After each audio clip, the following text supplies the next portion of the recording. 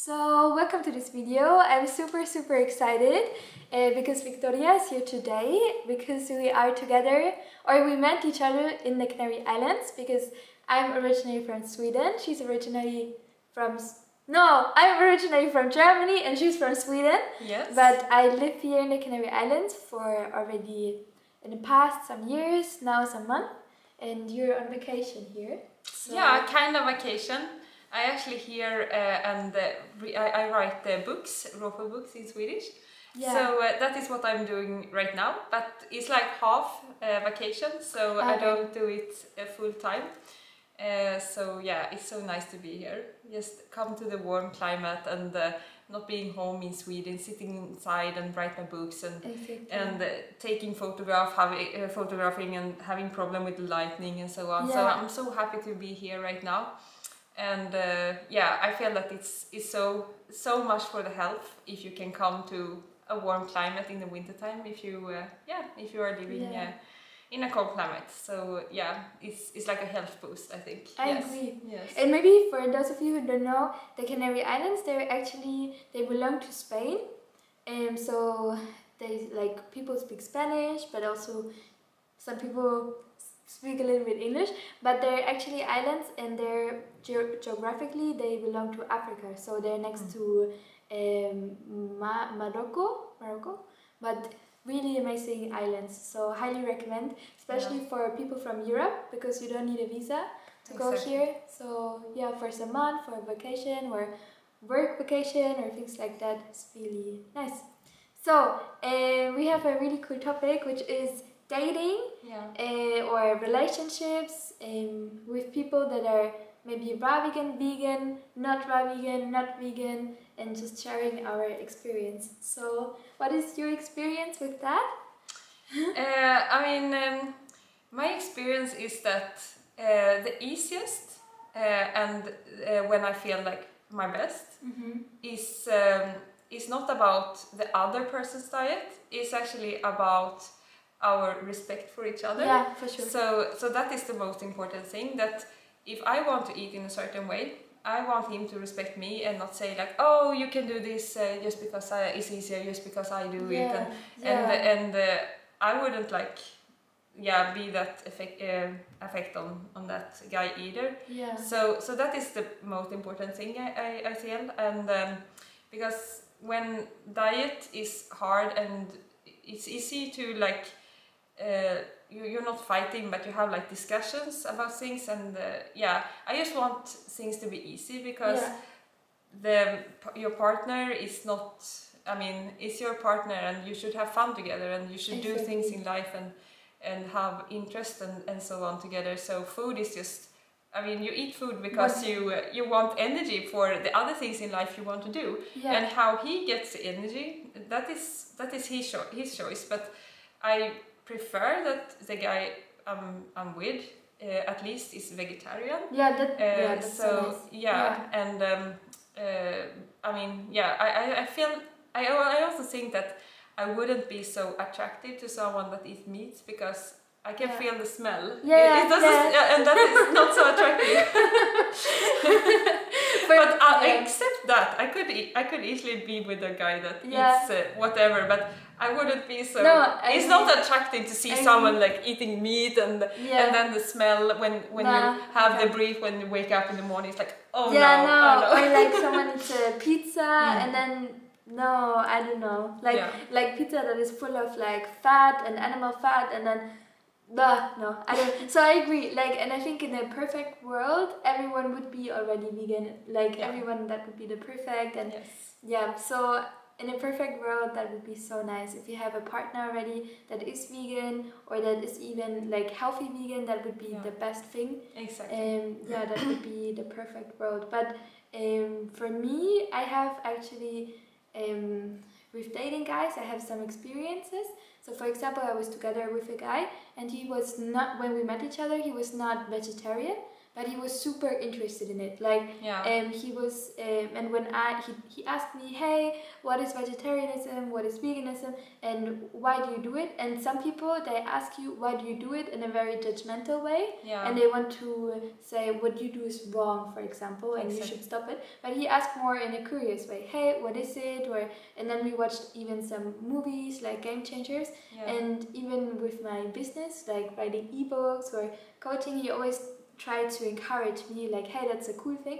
And that helped so much, because I came before that from a little bit of an environment where people were saying, hey, what you do is not so good and you should change how you eat and all of that, so a lot more judgmental. So I think that's so important to have if you have dating or relationship, to be with someone who respects that in some way. Yeah, exactly, and you want to get the support if you're working with it. I'm also working with it. I write raw food books and so on. So if someone thinks that the raw food diet is stupid, it would be very hard for me to continue actually my work and be motivated to my work also. So supporting and like having some kind of interest is actually really important, and want to try things without like, oh, I don't see the protein on your plate. I don't want to hear that.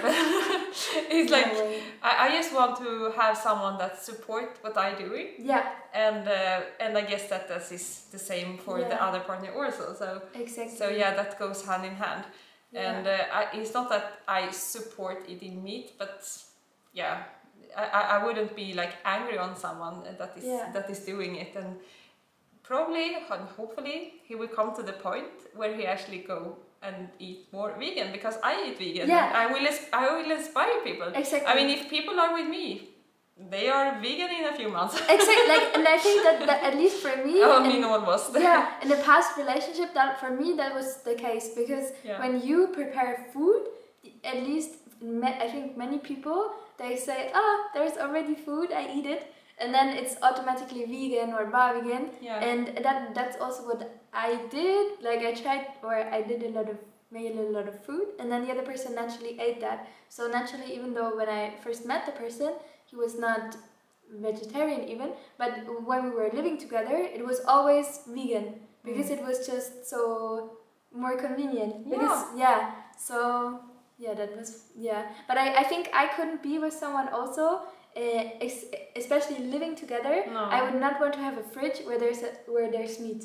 Like, that would be a no-go, because I'm so, that would be like depressive when you open and see dead animals. I can handle like eggs and dairy products and so on. If it's, or like, but I mean, if it's something dead like meat or a fish, it's not like I don't get happy when I open the fridge, and I want to be happy when I open the fridge.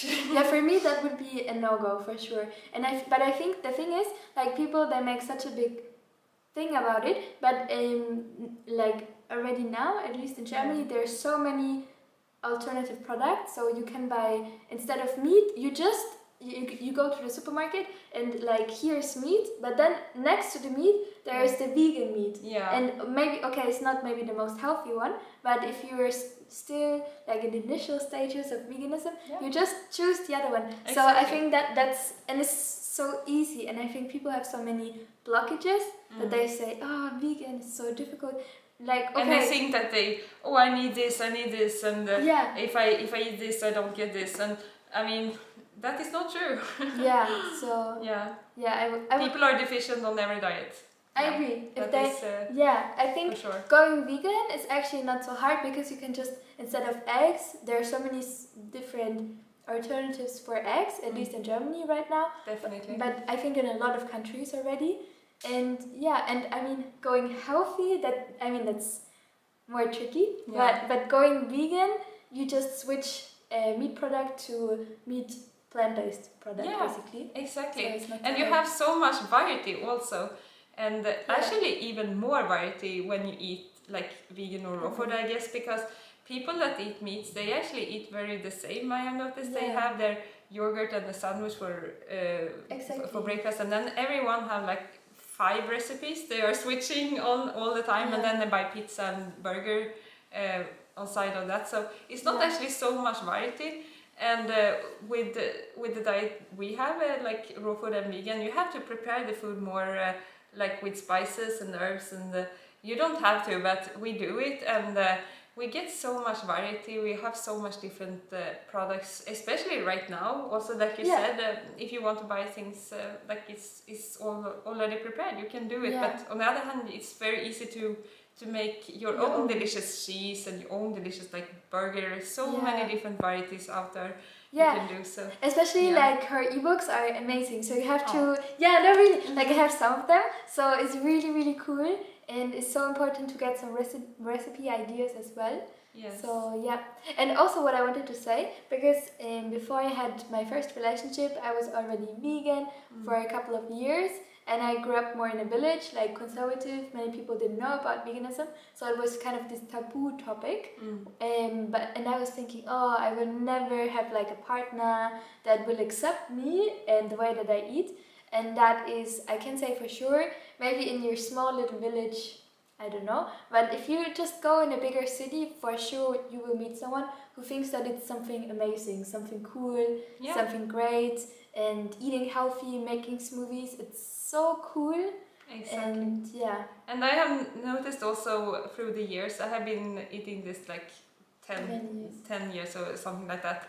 I mean, I have been eating like like almost, I mean, vegetarian for many years, but in the beginning I was like, when I was upper teenager, if I want vegetarian, people was like, what? Why are you eating that stuff? It was like very weird, you know? Weird, even vegetarian, and then for a few years ago, actually, maybe 5 years ago, if I compare to now, it's so like normalized, and if I say that vegan is, people are like, they know exactly what that is, and they didn't know that before, so it's so much more like acceptable right now, I feel.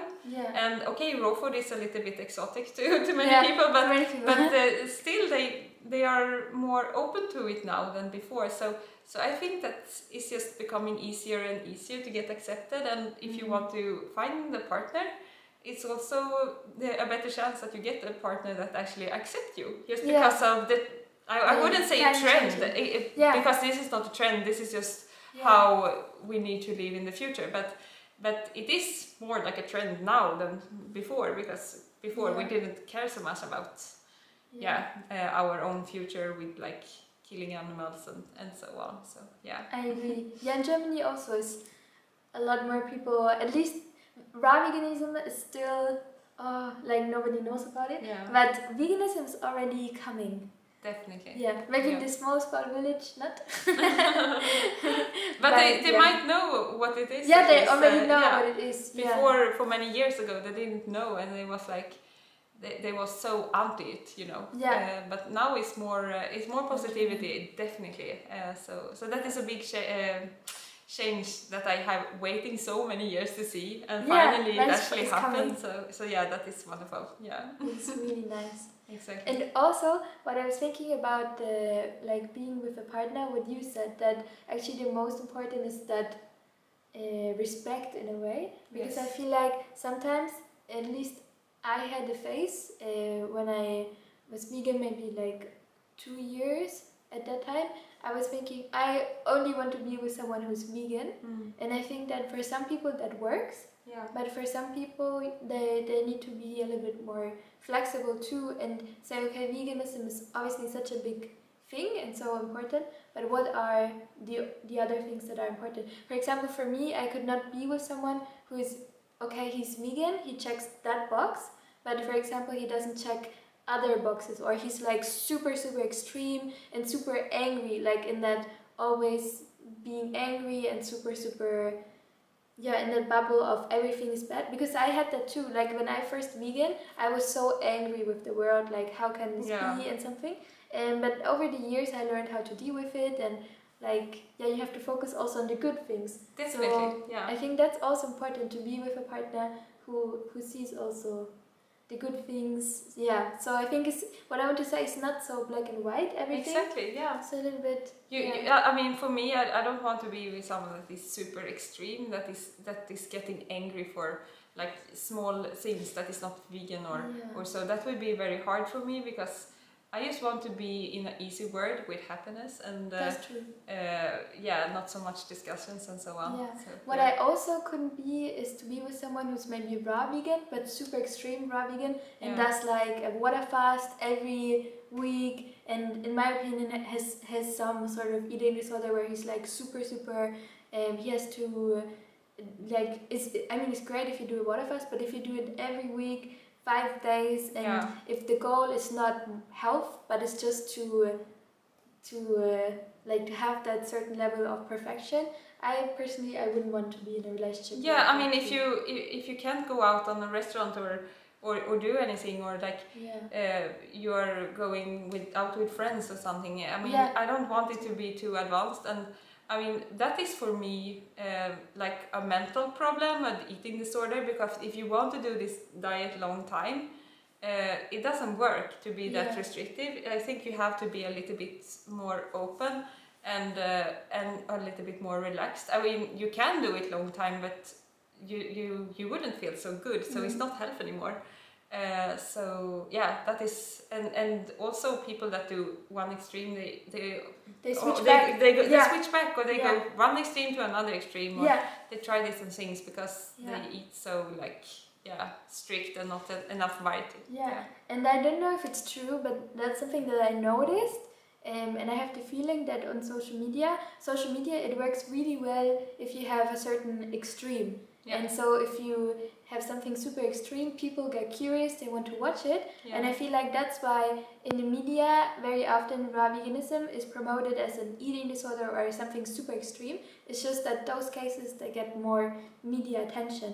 But if you do like a raw vegan diet or a vegan diet, like in a healthy vegan diet in a normal way, and you're healthy, like the media doesn't focus so much on it. Yeah, that's so true. I have noticed that also. And maybe it's just also more interesting to see how someone is like, dealing with the diet and go from one extreme to another, like the vegetables police. Or, okay, I wouldn't say trying new different things and all the time, you know, it's just it's exciting. It's exciting. Yes, exactly. Yeah.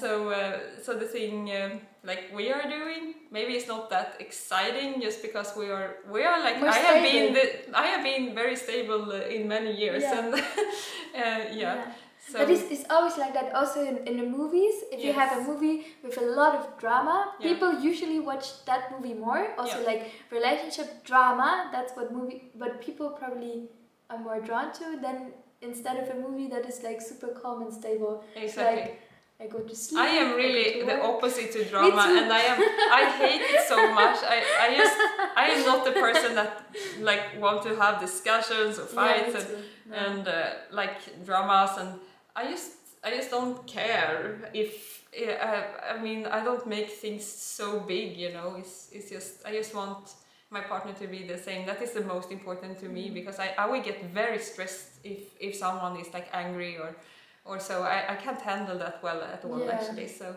and that is also what I am used to, because I don't have any like brothers or sisters. I am grown up alone, and I'm very like into a very calm like space, and very good relationships with my family and with my friends, my whole life. I have always been like the kind person that don't fight.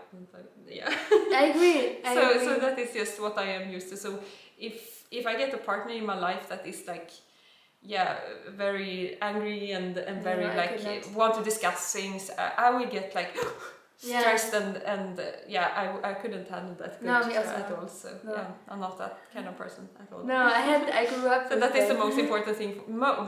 So much more important than veganism. Yes. Me too. Like that's also what I noticed in dating people over the years.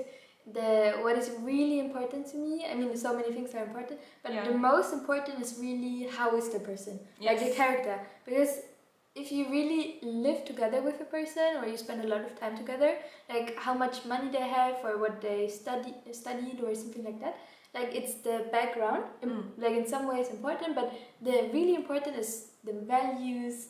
Are they calm? Are they stable?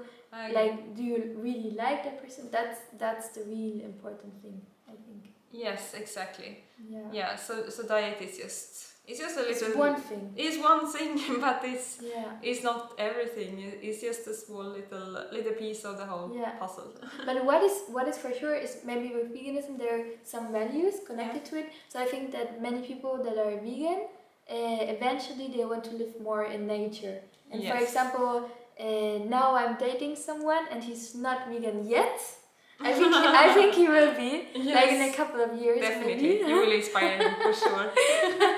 But that's also really important to never force people. Exactly. So I would never, or be You mean. should just be the inspiration, not the forced person. Or like be mean or say like be judgmental because that's not so good. But so and he also wants to move more like on the countryside and.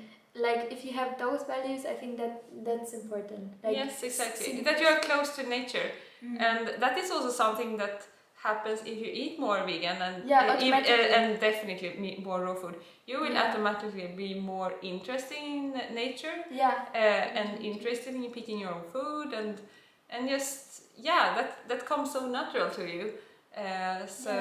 Because you don't eat this things you don't know where it comes from, and it's have no colors, and you don't have to have the colors around you. But if you start to eat the color, you actually want to have more color. More color. Not only the food, you want to have a colorful lifestyle because you notice that the colorful food makes you so happy. So you want the whole happiness, you know. I agree. So nature, you will come closer to nature for sure if you start to eat raw food or even vegan actually. I agree. So that is so huge. And you will feel more love and more love for like the animals. That's also something that comes very natural for you, that you will feel more love in yourself. It's so interesting, no? Like how the food that you eat, it really does change us, the mind and everything. How you think and how you feel, and you naturally become happier if you eat like living foods and colorful foods compared to if you eat something dead. And the thing is that if you eat an animal, that animal have gone through so much things in their life that you don't know. So when you eat that animal, you actually absorb the energy that animal have in their soul from the and you don't know what that energy is. Maybe they have a really bad life. That often happens because we don't treat the animals that we are eating so well. They are in a very small places, and they don't do well, and we give them like antibiotics and things that will make them grow bigger and so on. So they are actually sick, and then you absorb that energy in your body, and then you become like negative and so on. So so it actually makes lots of sense that you shouldn't eat an animal, you know. I agree. I agree. Yes, definitely. And maybe to end this video, do you have any advice to be vegan or happy vegan or like plant-based long term, because you do it so many years already? What is your number 1 or 2 or 3 advice? Oh wow! I think that you should be more relaxed and not so like you have. I think that like thinking more about the other parts in life is more important because then it's easier to eat healthier, because if you're not so stimulating if you don't have so much stimulants around you, you will need a stimulus from your food, and then you eat heavier food and so on. But if you have stimulants around you that you're very happy with, you can eat lighter and feel very good. So that is my number 1, I think. And so sleep and move your body and all these health aspects also. But if you want to eat more raw food, I think that it's important that you incorporate enough fruit and vegetables and nuts and seeds, and actually make sure that you get enough calories. And you shouldn't be afraid of eating too much fat or too little fat, or maybe too little or something, but too much fruit or too much fat or something like that. And you should feel your own body instead of listen to other people, because there's so many gurus out there that say that this is bad and you shouldn't eat so much of this, so much of that, and you should you don't know what actually works for you, so you have to try it yourself. So that is really important, because always these people on social media, they want to make money. Like, medical media, for example, is very popular. He have lots of supplements. He say that fats is bad, that kombucha is bad, vinegar is bad, but maybe it's actually very good for you. And if you listen on him, you actually miss some parts that actually can make your health better. I agree. So it's very important that you just don't listen to anyone. You just try it yourself and see what you how you react on it. I agree. I think that's also such a huge learning lesson that I had, still have, that not everything is so black and white. There are some things that are black and white, like definitely. Eating animals is bad, obviously, black and white, but so many things is also grey. So see how it feels in your body. Like, it depends a little bit which country you live in, which climate you're in. That also depends a little bit on how you eat. At least for me, it does a lot, actually. And to have that more complexity in some ways. It's not okay, you have to eat that way if you're pregnant or not, if you have children or not, if you live in a cold climate or tropical climate, but instead to say, okay, what does work for me actually, and exactly, find the way that works for you, and listen on that. That would be the best advice, I think. Nice. Okay, then that was already the video. If you have not already, then check definitely out Victoria's ebooks. They're amazing. I already have them. I think your latest is the Indian cuisine. Indian ebook. That is in English. Yes, that is so definitely. Cool. Yeah, especially... that is my favorite, I think. I love Indian food so much. And if you're in any climate, you should try out the recipes. But especially if you're now suffering a little bit because you're in a cold climate, you have to... Like, that's also a huge advice. If you want to stay on this diet long term, try out different recipes and actually invest in those ebooks. So I will link everything below. Yay. And I'm really excited. Me too. Thanks for being here. Thank you for watching. Okay. Bye.